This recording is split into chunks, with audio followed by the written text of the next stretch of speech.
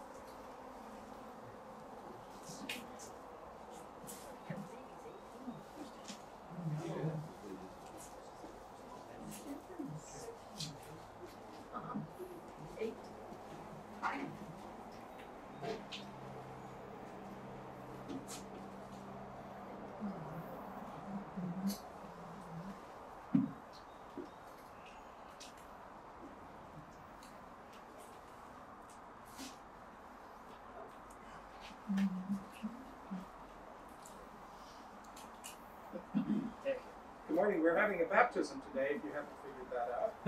So we'll begin on page, you've got the prayer books today for a reason. We begin on page 299 in the red prayer book. Page 299.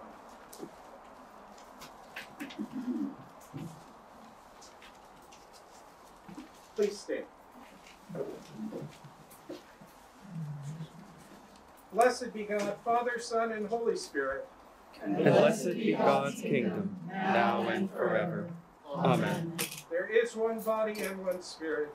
There is one hope in God's call to us. One Lord, one faith, one baptism. One God and Father of all. The Lord be with you. And also with you. Let us pray. O God, you declare your almighty power chiefly in showing mercy and pity.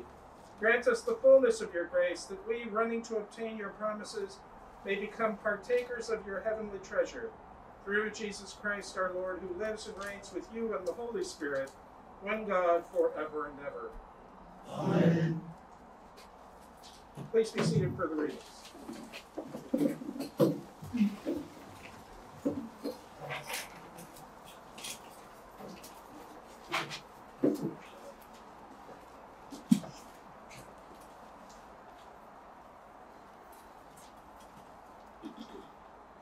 Our first reading this morning is from the book of Ezekiel.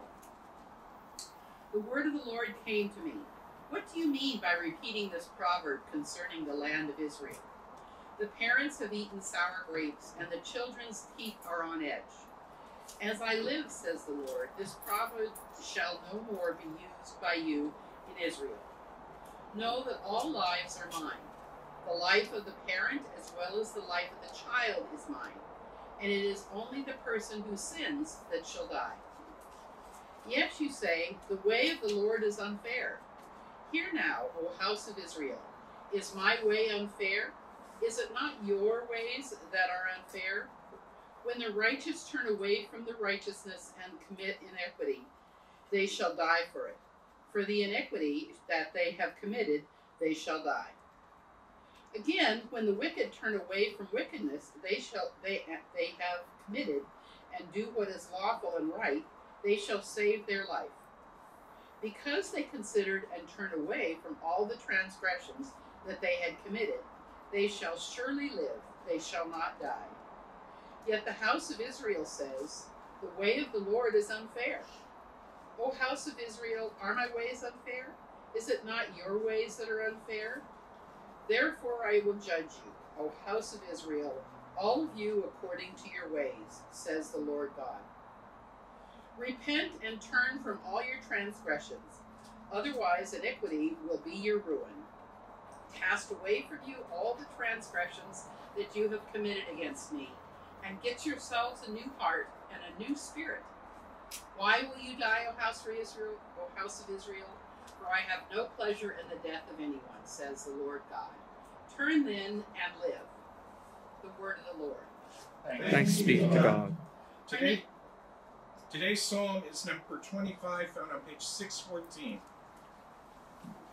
We will read verses 1 through 8 in unison. Psalm 25, page 614.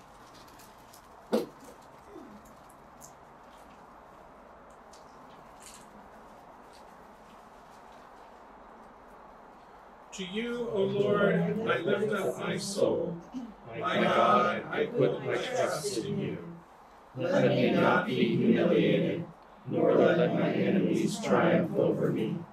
Let none who look to you be put to shame. Let the treacherous be disappointed in their schemes. Show me your ways, O Lord, and teach me your paths. Lead me in your truth and teach me. For you are the God of my salvation, and in you I have trusted all day long.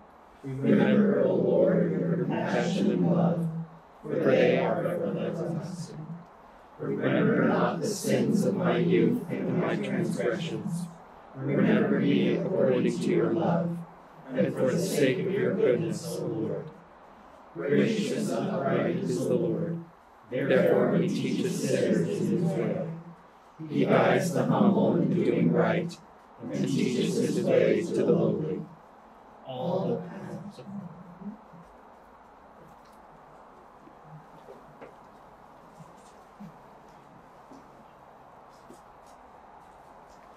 Our second reading is from the letter of Paul to the Philippians. If there is any encouragement in Christ, any consolation from love, any sharing in spirit, any compassion and sympathy, make my joy complete. Be it of the same mind, having the same love, being in full accord and of one mind. Do nothing from selfish ambition or conceit, but in humility regard others as better than yourselves. Let each of you look not at your own interests, but in the interests of others.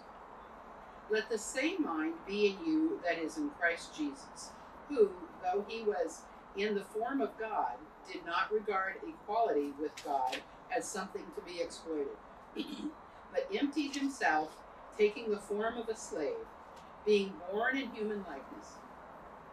And being found in human form, he humbled himself and became obedient to the point of death, even death on the cross.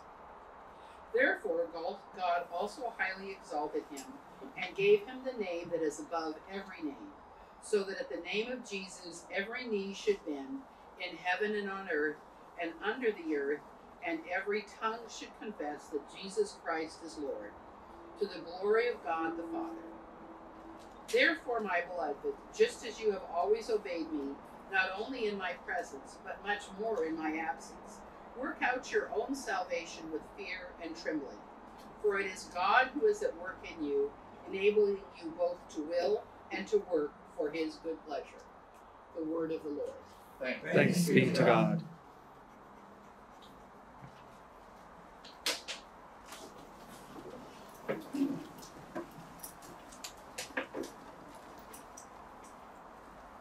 The Holy Gospel of our Lord Jesus Christ, according to Matthew.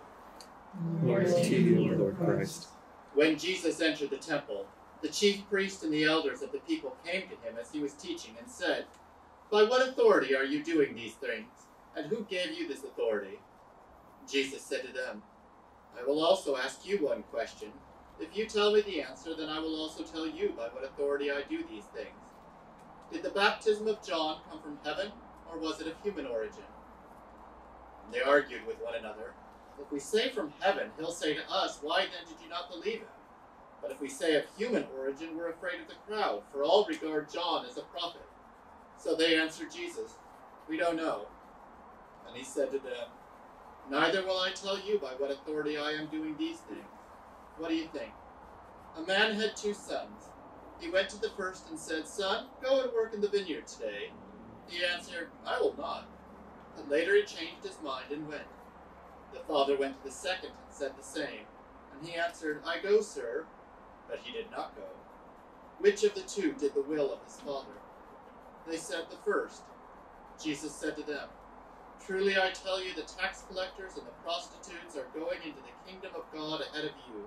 For John came to you in the way of righteousness, and you did not believe him. But the tax collectors and the prostitutes believed him, and even after you saw it, you did not change your minds and believe him. The Gospel of the Lord. Praise to you, Lord Christ.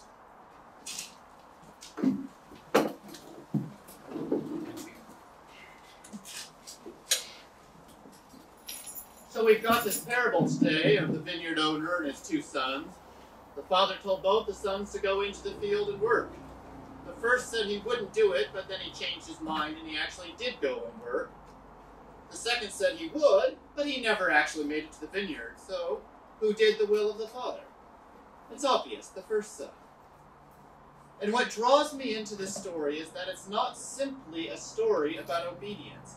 Jesus could easily have told a story about two sons who were told to go to work, one did and one didn't. But that's not how the story's told. Jesus inserts this one critical element into the story, which is, in fact, the whole point of the story. And that's the relationship between what we say we'll do and what we actually do. Jesus' concern in this teaching is how our actions relate to our intentions. At the end of the day, it's not what we promise, but how we live that makes the difference.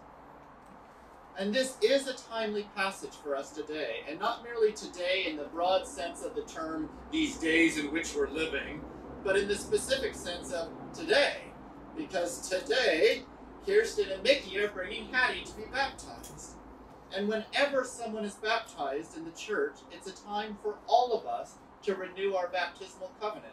In fact, when we recorded this service on Wednesday to be broadcast at 10 this morning, we made them rehearse the baptismal covenant for Hattie as well. This covenant stands at the core of what we believe as Christians in the Episcopal tradition. We're asked a series of questions about our belief. Do you believe in God the Father? Do you believe in Christ the Son? Do you believe in God the Holy Spirit? And then if we've said yes to all these things, we're asked a series of questions that's basically a, well, what you going to do about it set of questions. They begin, will you continue in the apostles' teaching and fellowship, in the breaking of bread and in the prayers? At its heart, it's a question that asks, will you remain active in the life and the faith of the church? And then, will you persevere in resisting evil, and whenever you fall into sin, repent and turn to the Lord? That's a great question. You'll note it doesn't say if you fall into sin, but whenever you fall into sin, because of course you're going to keep sinning as a Christian. So what this part of the covenant is asking is, will you develop a pattern of repentance into your life of faith? It's such a necessary way to live, because it means you're growing in self-awareness, in honesty, and humility. Because these are the tools we need to be able to repent so that we can keep on growing and being formed and reformed again and again in the image of God's love.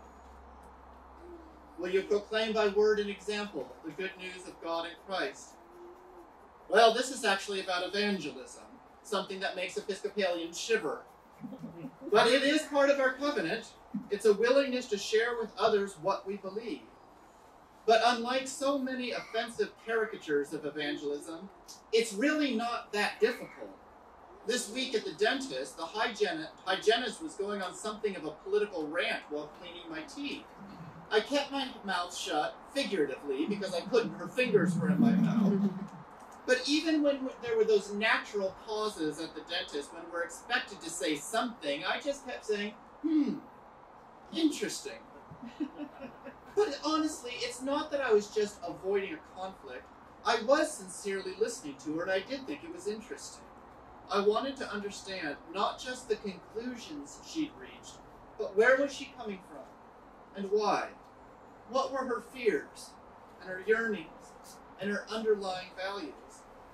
And after a while, she recognized that the conversation was a bit one-sided, even for the dentist chair, and she asked, well, what do you think about all this? And since part of her monologue had been about the Black Lives Matter protest, I considered it for a moment and said, "It makes me sorrowful that so much of the media attention is focused on the violence and the looting, which I don't support at all. Because like 97% of the protests were utterly peaceful. And the overshadowed message of those 97% was that it's really hard to be black in America. You and I are white," I told her. "We don't know what it means to be black. And the only way we can know is to listen. Not just to that one example we could find of a black person who says what we want to hear, but what the aggregate message of the black community is. I do believe God loves us all equally, but that God is particularly concerned for those who are struggling. And if we're going to follow God and the heart of God, we have to care about their well-being. In this case, we have to listen to what black Americans are trying to teach us." From my perspective, this is evangelism. I was listening to her with compassion, and when I spoke, it wasn't an attack or a political tirade, but a sincere statement rooted in what I believe to be essentially true about the character of God, and my desire to be a part of what God values. Which brings us to the next question of the covenant. Will you seek and serve Christ in all persons, loving your neighbor as yourself? So this is elemental Christianity, right? Love your neighbor. But at its heart is this extraordinary theological premise that Christ is in all persons. God in Christ is truly present in every person we meet. We got a whole bunch of Christ around us right now. Consider the reverence you show to that tiny little wafer we eat at communion. The prayerful approach, the little bow, the careful handling, the embarrassment if you drop it in the chalice, the mindful way that you consume it. If we could do that with a wafer, because we believe Christ is somehow mysteriously present in it, how much more so ought we to approach every single person we meet as an icon of Christ, an opportunity to meet God in the flesh? And finally, will you strive for justice and peace among all people and respect the dignity of every human being? Well, that's a fairly all-encompassing statement, but you know what? It's actually easier that way. There's no dithering, there's no evaluation. Are they deserving, are they not deserving? It has nothing to do with our approval of them, or their lifestyle, or their politics. It is justice for everyone, peace for everyone, respecting the dignity of every human being. That's our goal, because that's the heart of God, helping everyone to flourish. And the answer to every one of these questions is, I will, with God's help. Which is what brings us back to today's parable, where the unmistakable message, I'm sorry to say for our comfort level, is God is not particularly interested in what we say, what answers we give. This liturgical practice we have of rehearsing the baptismal covenant is of very little value unless we actually do it. Not intend to do it, but do it. So I suppose what I'm saying is this. In light of Hattie's baptism, the Nicene Creed in today's liturgy is replaced with the baptismal covenant. You're about to have these questions asked of you afresh. All of you. So think about it before you answer. You might just be better off not answering at all if you don't mean it. You'd at least be giving it the respect of an honest response. But you're not entirely off the hook. If in your silence you could still see the worth in this covenant, the values of the principles embedded in them, then I exhort you still to try to live by them. But you will be doing so not with the shame of a hypocrite, but with the humility of a novice, as one who wants to be more than they believe of themselves at present. But to be clear, the question is not whether we'll live out the covenant flawlessly. There's no question about that, we won't. That's why the covenant includes that line, whenever you fall into sin. The question is whether this is the path we will choose for how we will live this life. This one life we're given. This handful of years entrusted to us when we are so dignified to be a part of God's creation. And also, to be clear, the reason we're sharing the baptismal covenant today is not because it lines up with my sermon, but because we're doing it for Hattie. And even for those who couldn't be present at the baptism, we are the church in which she will be raised. We are reaffirming our commitment for Hattie's sake that we will do all within our power to make St. John's the kind of church where this quality of faith is lived out. Hattie is adopted and biracial. Will her experience at St. John's make her feel like she's on the edge of community, or the beloved of the community? If her mom serves on the vestry, no pressure. And Hattie is overhearing the conversation between her parents after a vestry meeting. Will what she hears be a tale of bickering and wrangling over money and power, or will it be the inadvertent testimony of a church sincerely striving to live out its mission to be like Jesus? When she's 5 years old and weaving her way amongst us during coffee hour to get a second cookie without her parents noticing, will the periphery of her senses see people standing alone with a self-conscious look in their eyes? Or will it be the kind of community where she intuitively knows that nobody is overlooked or undervalued? The culture of her family and the culture of this church will be the principal context that inform her growing soul, whether this baptismal covenant, this faith, this God is real or not. Will you who witness these vows do all in your power to support this person in her life in Christ? And please God, may the answer to this question be not one of words, but one of action. And not for Hattie alone, but for everyone who is a part of our community. Our answers are just as important for Carol and Doug Hughes, retirees who will be welcoming as members of the church at the 10 o'clock service. They're at the opposite end of life's spectrum from Hattie, but the quality of our shared life is of no less importance to them. For we are all the children of God, equal in dignity and equally called to contribute in forming the reign of God in our midst. Amen. Amen.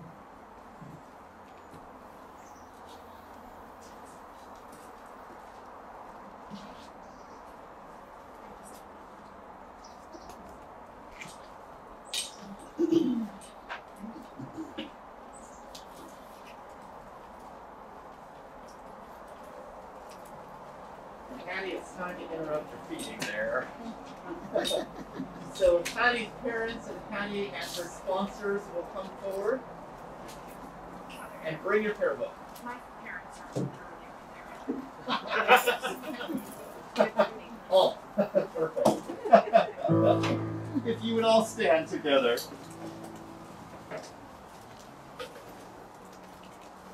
The candidate for holy baptism will now be presented. I present Hattie to receive the sacrament of baptism. Will you be responsible for seeing that the child you present is brought up in the Christian faith and life? I will with God's help. Will you, by your prayers and witness, help this child to grow into the full stature of Christ? I will with God's help. And this is for everyone to answer here. Page 302, I'm sorry. Do you renounce Satan and all the spiritual... I overspoke here. This part is still for the family. Do you renounce Satan and all the spiritual forces of wickedness that rebel against God? I renounce them. Do you renounce the evil powers of this world which corrupt and destroy the creatures of God? I renounce them. Do you renounce all sinful desires that draw you from the love of God? I renounce them. Do you turn to Jesus Christ and accept Him as your Savior? I do. Do you put your whole trust in His grace and love? I do. Do you promise to follow and obey Him as your Lord? I do. Continuing on 303, will you who witness these vows do all in your power to support this person in her life in Christ? We will. Let us join with she who is committing herself to Christ and renew our own baptismal covenant. Do you believe in God the Father? I believe in God the Father Almighty, creator of heaven and earth. Do you believe in Jesus Christ, the Son of God? I believe in Jesus Christ, his only Son, our Lord. He was conceived by the power of the Holy Spirit and born of the Virgin Mary. He suffered under Pontius Pilate, was crucified, died, and was buried. He descended to the dead. On the third day he rose again. He ascended into heaven and is seated at the right hand of the Father. He will come again to judge the living and the dead. Do you believe in God, the Holy Spirit? I believe in the Holy Spirit, the Holy Catholic Church, the communion of saints, the forgiveness of sins, the resurrection of the body, and the life everlasting. Will you continue in the apostles' teaching and fellowship, in the breaking of bread and in the prayers? I will, with God's help. Will you persevere in resisting evil, and whenever you fall into sin, repent and return to the Lord? I will, with God's help. Will you proclaim by word and example the good news of God in Christ? I will, with God's help. Will you seek and serve Christ in all persons, loving your neighbor as yourself?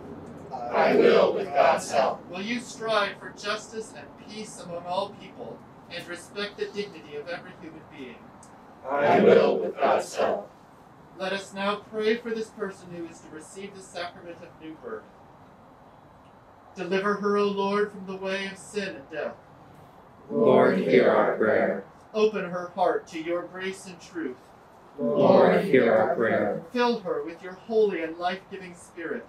Lord, hear our prayer. Keep her in the faith and communion of your holy church. Lord, hear our prayer. Teach her to love others in the power of the Spirit. Lord, hear our prayer. Send her into the world and witness to your love. Lord, hear our prayer. Bring her to the fullness of your peace and glory. Lord, hear our prayer. Grant, O Lord, that all who are baptized into the death of Jesus Christ, your Son, may live in the power of his resurrection, and look for him to come again in glory, who lives and reigns now and forever. Amen. The Lord be with you. And also with you. Let us give thanks to the Lord our God. It is right to give God thanks and praise.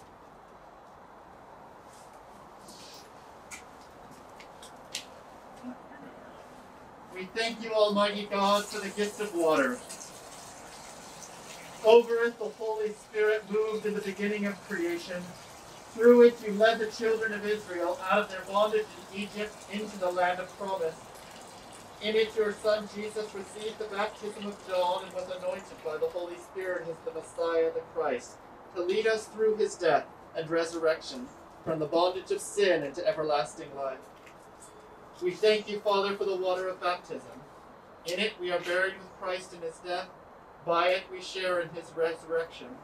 Through it we are reborn by the Holy Spirit. Therefore, in joyful obedience to your Son, we bring into his fellowship those who come to him in faith, baptizing them in the name of the Father, and of the Son, and of the Holy Spirit.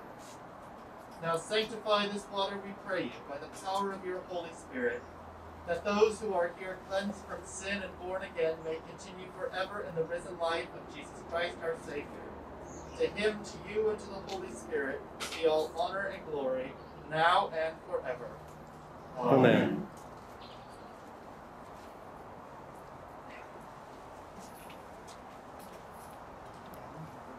Pretty wet. 3 times. Hattie, I baptize you in the name of the Father, and the Son, and the Holy Spirit. Amen. Amen.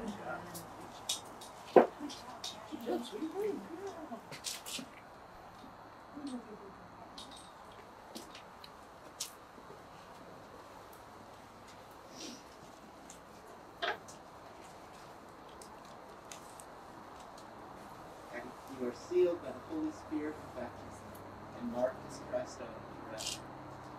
Amen. Let us pray.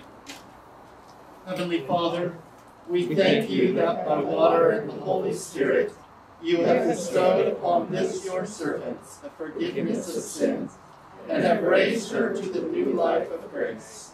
Sustain her, O Lord, in your Holy Spirit. Give her an inquiring, discerning heart, the courage to will and to persevere, a spirit to know and to love you, and the gift of joy and wonder in all your works. Amen. Let us welcome the newly baptized. We receive you into the household of God, confess the faith of Christ crucified, proclaim his resurrection, and share with us in his eternal priesthood. The peace of the Lord be always with you. And also with you.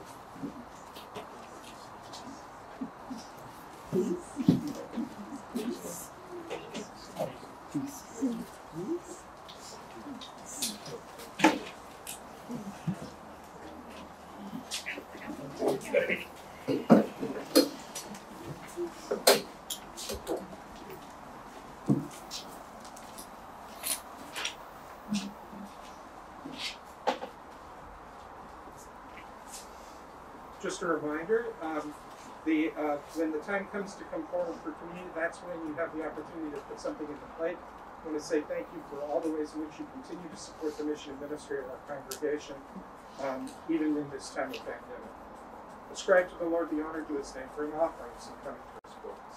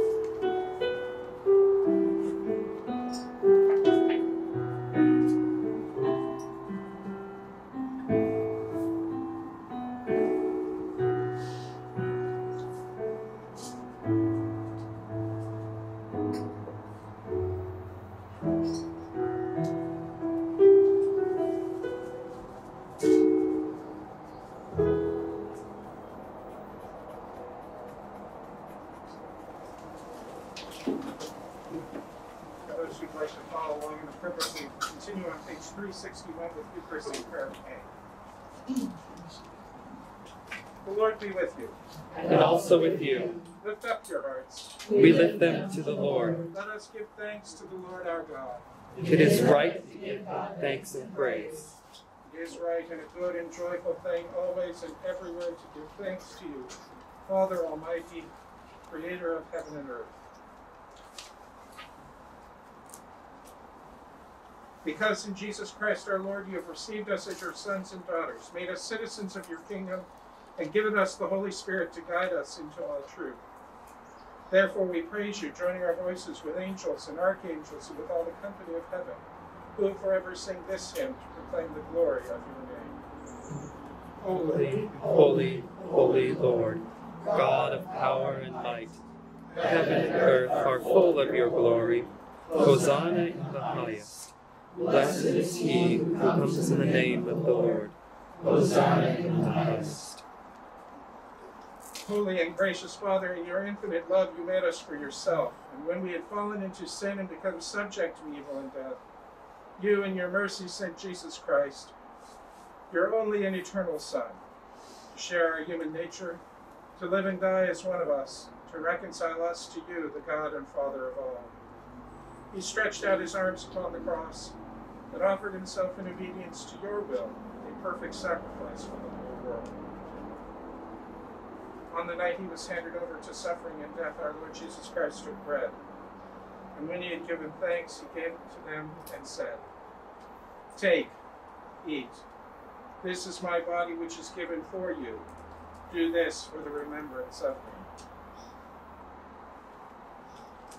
After supper, he took the cup of wine, and when he had given thanks, he gave it to them and said, "Drink this.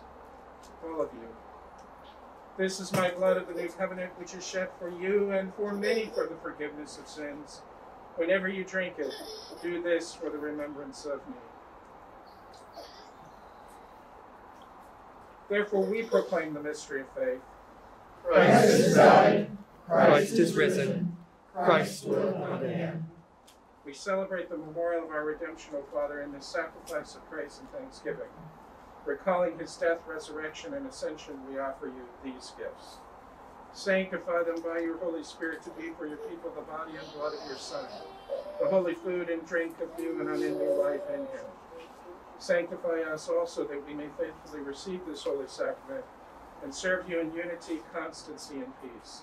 And at the last day, bring us with all your saints into the joy of your eternal kingdom. All this we ask through your Son, Jesus Christ, by him and with him and in him, in the unity of the Holy Spirit. All honor and glory is yours, Almighty Father, now and forever. Amen.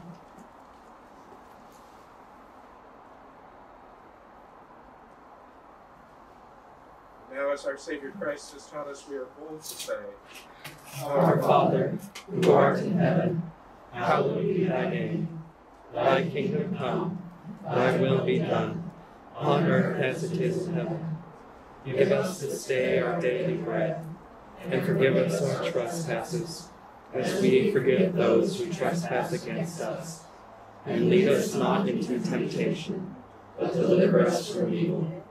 For thine is the kingdom, and the power, and the glory, forever and ever. Amen.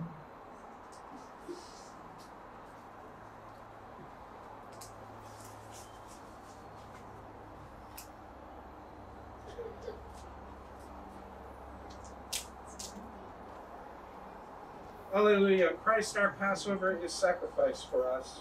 Therefore let us keep the feast. Alleluia. The gifts of God for the people of God, take them in remembrance that Christ died for you, and feed on him in your hearts by faith with thanksgiving.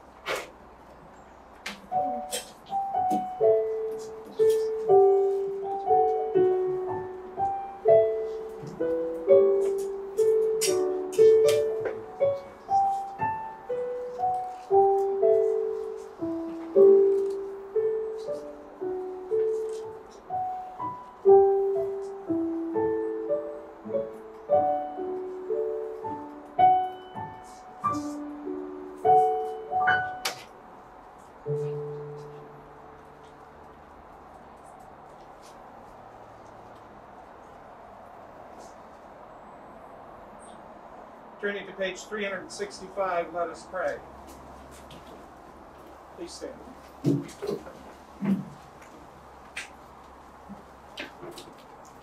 Eternal God, Heavenly Father, You have graciously accepted us as living members of your Son, our Savior, Jesus Christ, and you have fed us with spiritual food in the sacrament of his body and blood. Send us now into the world in peace, and grant us strength and courage to love and serve you with gladness and singleness of heart. Through Christ our Lord. Amen. Peace of God, which passes all understanding, keep your hearts and minds in the knowledge and love of God, and of his Son, Jesus Christ our Lord. And the blessing of God Almighty, the Father, the Son, and the Holy Spirit be upon you and remain with you always. Amen.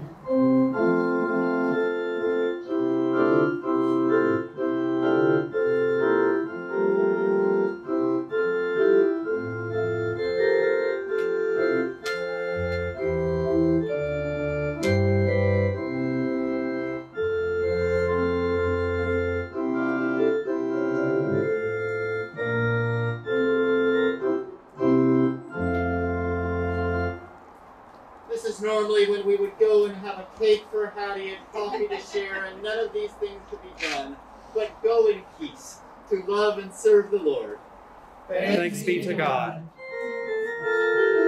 Thank you.